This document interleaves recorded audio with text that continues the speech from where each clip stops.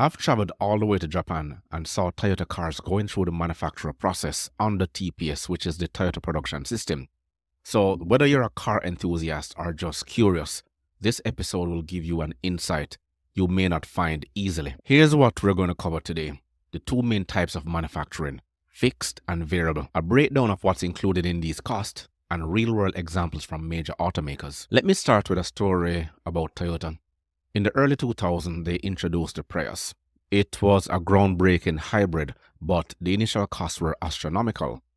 Toyota spent billions on research and development before producing a single unit. For every Prius sold, they barely broke even.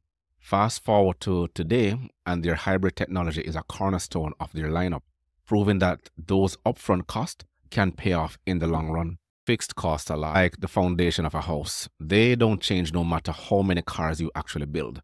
Automakers spend billions on research and development. This includes designing engines, safety features, and testing prototypes.